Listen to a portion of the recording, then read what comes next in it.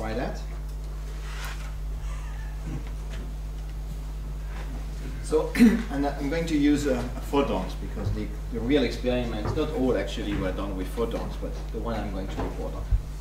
So I need two pictures. I need a picture of a photon, so it's a particle of light, but you can also think of an atom if you prefer, if you feel more comfortable. But important is here, as indicated, this photon carries some structure.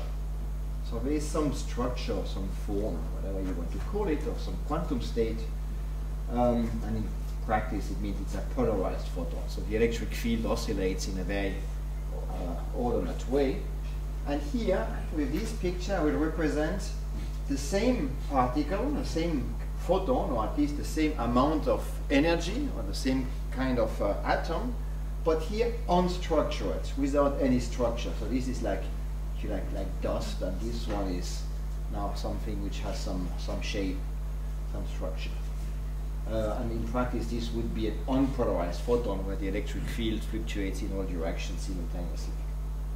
Okay, now to do teleportation, you need, of course, a sender and a receiver. And you can have, in principle, arbitrary long distance in between. And then you need entangled photons. And you need two entangled photons, these two entangled photons.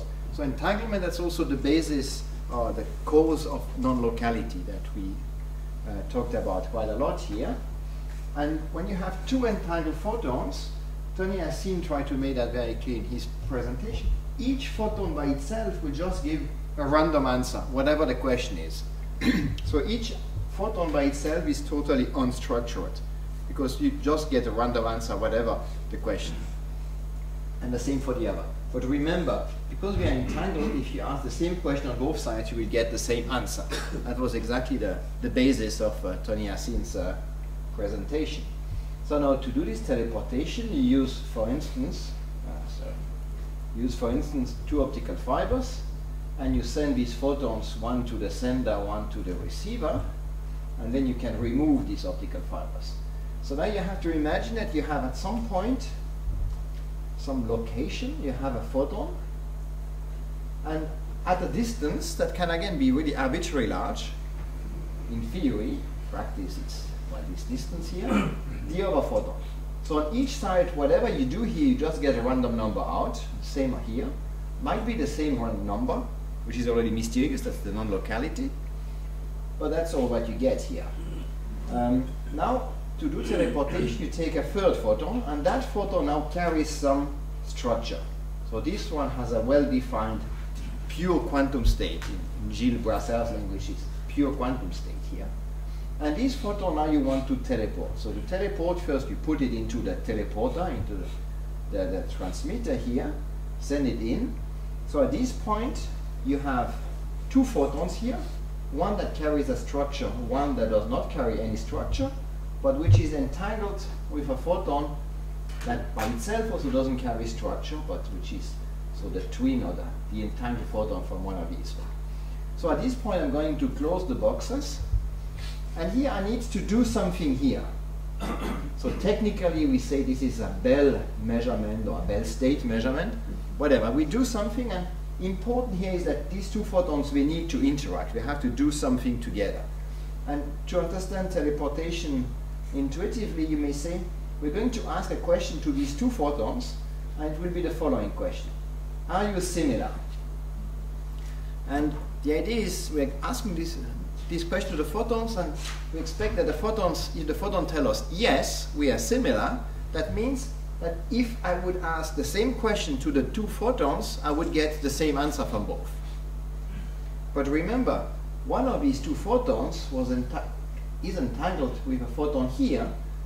So now we have that the new photon, the one that I want to teleport, in case I get the answer, yes, we are similar, will give me always the same answer as the entangled photon on that side, but that entangled photon gives also the same answer on that one.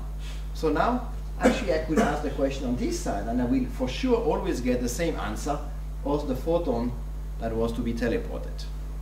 Huh? And that indeed, now I can do that. However, this is quantum physics, and you know that we don't get only one possible answer. There are several possible answers at random. That's this quantum randomness that we talk so much about. And because here we have two photons, it's not a binary answer, it's not yes, no. we have 4 possible results, and I may label these 4 possible results 0, 90, 180 to 170 degrees, because the magic of entanglement or of quantum teleportation is that when I do these measurements, I will get one of these 4 possible results at random. So 25% chances for the first one, 25% for the second one, 25 for the third one, 25 for the last one. But whatever result I get there, the photon on this side now has acquired a structure. It's no longer an unstructured photon, so it has at a distance acquired a state. This is non-locality again. On the other side, this one has lost its structure, so the structure of that one, the quantum state, the form, whatever you want to call it, has been teleported on that side. Now, which exact state do you have here, which exact structure do you have here? That depends on the result here. If you got the result yes, 0, the result 0, 0 means yes, we are similar. And yes, we are similar means that this one now is in the blue one, has exactly the state of the initial one. Although no one knows this state. Of course, here I had to make a picture so it points to the left. But even if you would not know in which direction it points, it would now point, this one would now point exactly in the same direction as the original one that we had here below previously. And here, if the result is 90, then this one is the original one rotated precisely by 90 degrees.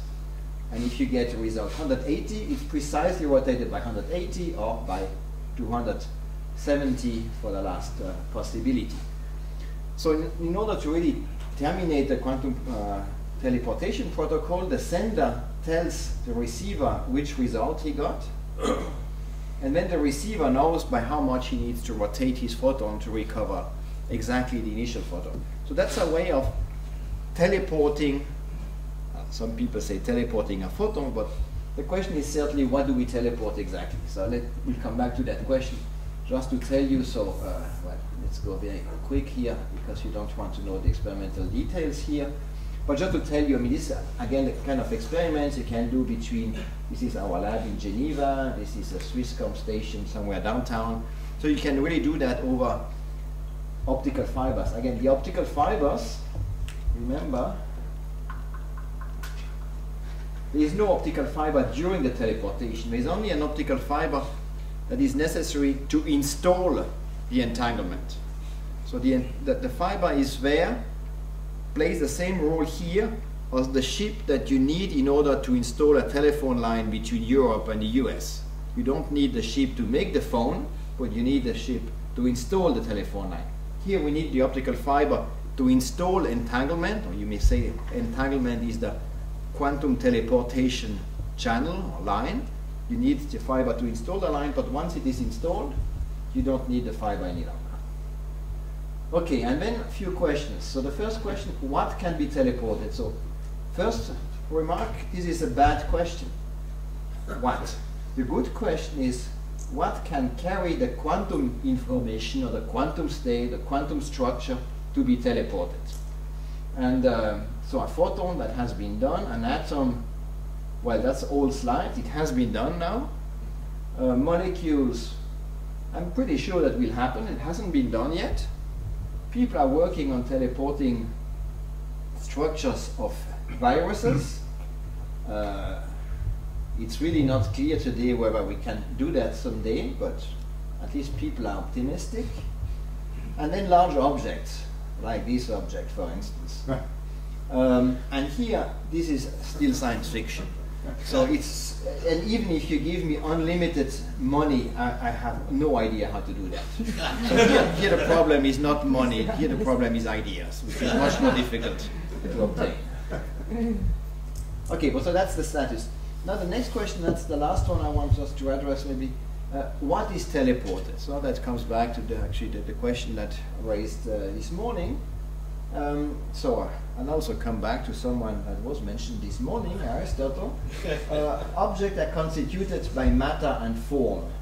I guess today's physicist would say elementary particle, that's the matter, and quantum states, that's the structure, form. And very clearly, matter and energy cannot be teleported from one place to the other. And by teleported, I really mean transferred from one place to another without passing through any intermediate location. When I go from here back to my seat there, you will see that I go for intermediate location. So I'm not going to teleport myself.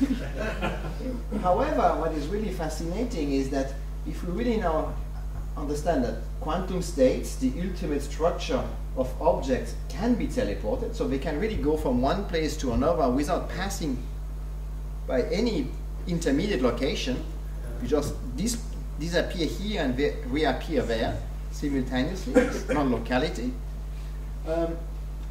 So if you understand that, then you probably agree with me that objects can be transferred from one place to another, because the form of the object can go from one place to the other without ever existing anywhere in between. Sorry? That's information. Teleport information. It's information. Well, it's information, but certainly not information in the sense of Bob, because this information is not the information that you can write down on a piece of paper. And actually, that's the difference. Some people, when we confuse teleportation with a quantum fax, and it's very different, because during a quantum teleportation process, the original system is necessarily destroyed. You cannot copy quantum information. So in this sense, quantum information is very different from ordinary information. Ordinary information, I mean, probably the major quality of information is that you can copy it, you can broadcast it. Whereas quantum information, maybe the word is not well chosen, but that's the official terminology, is characterized by the fact that you cannot copy it. And so when you do teleportation, the original part needs to be destroyed. Okay, I think I'll stop here. We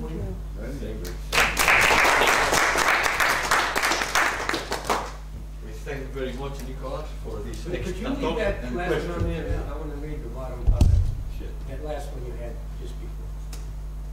Yeah. And could you explain why it can't be copied? Yeah. So we have non-locality, but as has also been emphasized already by several speakers, this non-locality cannot be used to signal. And the reason for that, maybe I can come back here a bit. Let me just go quicker like that. Here. When we have this situation, so that's the situation where we have 25% of the blue situation, probability of having the blue situation, 25 green situation, and so on. So we have a mixture here. We have a probability distribution, which is just ignorance, or just epistemic probability, not difficult to understand. But when you have in quantum mechanics a mixture of different possibilities, you no longer have a pure state, you have a mixed state, as Gilles told us yesterday. And this mixed state is such that when you ask a question here to this mixed state, you will get a random answer. So this mixed state, whatever question you get a random answer, is undistinguishable from what you had here before. So that's why you have no signaling. As long as you just sit on that side, you don't see any difference. A difference has occurred, but you cannot see it yet. You need this 2 bit of information. You need to know which result came in order to be able to do to see the difference. However, suppose now that here there is a quantum Xerox machine, a quantum cloning machine, as we say, which is such that you input a photon in whatever state it is, you don't need to know which state it is, and it comes out doubled. Now you have 2 copies. So now instead of having here a mixture of these 4 possibilities, you would have a mixture of either 2 photons to the left, 2 photons up, 2 photons right, or 2 photons down. And this one is such that there are measurements that allow you to distinguish that one from the previous state. So if you would have a quantum cloning machine, you could signal. So if you buy no signaling, which, well, I think any reasonable person buys easily, even independently of relativity, because if you can communicate at a distance instantaneously, somehow it's not a physical process, it is not in space-time again. You need time to communicate. And yeah. Leave it there. In that left box, you've got still 2 photons? Yeah. So what's destroyed? What's destroyed? Their structure? Sorry? What is destroyed? Their structure? Yeah. Oh, okay. You remember, one of these 2 photons had a structure, that was the initial structure, and that structure got disappeared. Now we have 2 photons that are, actually they are entangled, but so it means each photon by itself carries no structure any longer. So it's not prime matter that's destroyed. Yeah, I know. You could mislead people by saying, that photon was destroyed, but it wasn't destroyed. No, it's the structure that was Structure. destroyed. Yes, structure. Indeed, so that's very important. I mean, the number of photons here was 2 and is still 2. Yeah. The number of photons have not changed. So The the amount of matter is- energy, or if you weight the box, it has not changed. It's reparticularized. The form, it would be said, the form is taken from one portion of matter and reparticularized in another portion of matter. Yeah. But the prime matter, sorry, for the philosophers, the prime matter is not destroyed. Yes, but the Platonic philosopher will say that that's a very important point, because that shows you that the structure and the body, the form and the body could be separated. You see what I mean? Well, That's an interesting. That's a Platonistic vision. That there's not a complete, absolute link between the form and the body. It's why I'm a Platonist. I'm sorry. I know it's a shame. Thank you very Oh, much. that was good. That was good. That was a, Antoine, can I ask a quick question? So the structure, on your view, you can maybe qualify what you mean by this. Is it a thing? Do you think of it as a thing? Or could you maybe describe to me what you understand as structure? Well, I think here I have more Aristotelian point of view. I mean, the object or the thing really has two constituents. Yes. There is matter or energy, or in my language maybe I would say elementary particles, and there is form or structure, or in my language quantum states. So the structure is one of the 2 constituents that make a thing or an object. Jean actually is wrong there, because he said that the form can exist independent of the body. No, I don't say this. You can transfer the form from one body to another body. I mean, from one photon to another photon. You have this in front of your eyes. You cannot deny this. So we have to continue. You cannot deny this. And It's a once fact. again, you see how useful is that philosophers interact with physicists. Oh, yeah. Oh, Fascinating, well, absolutely fascinating. okay. And I will only to complete probably this can clarify, to you, Russell, why no cloning, why no signaling, probably another argument completing what Nicolas said is that if you could signal faster than light, you could change your past. Okay, this you will like this because causality. That is the consequence. You could change the past. Okay.